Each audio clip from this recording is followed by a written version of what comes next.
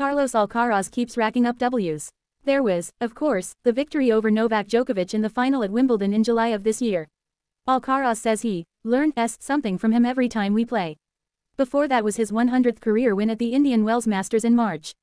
And in between those two tennis milestones, a triumph of a different sort, being named a brand ambassador for Louis Vuitton. Not bad for a guy who just recently turned 20. I have admired the brand for a long time, Alcaraz says of Vuitton, so for me the partnership is a dream come true.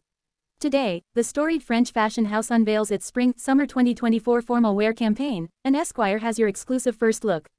In still photos and an entrancing video, Alcaraz takes his virtuoso tennis moves off the court and into an opulent grand hall, all while wearing impeccable tailoring and luxurious loungewear.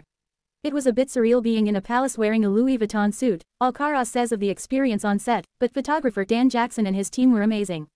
Once we got into it, we had a lot of fun. So, when he's not the star of a fashion campaign, has the spotlight changed the way Alcaraz dresses in real life? Honestly, not really, he says. I try not to think about it too much. I am still developing my sense of style. That is, of course, made easier by my family at Louis Vuitton, who are always on hand to help when I need. Not a bad situation to find oneself in, if you can manage to make it happen. It goes without saying, though, that it all comes back to the sport that rocketed Alcaraz into the rarefied air that he's currently breathing.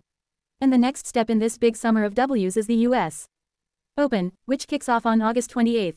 Alcaraz won it last year, his first major. Now, he's readying himself for a return, and he's pretty excited about it. It was incredible to win my first major in NY, he says. The crowd there are the best. I can't wait to get back out there under the lights.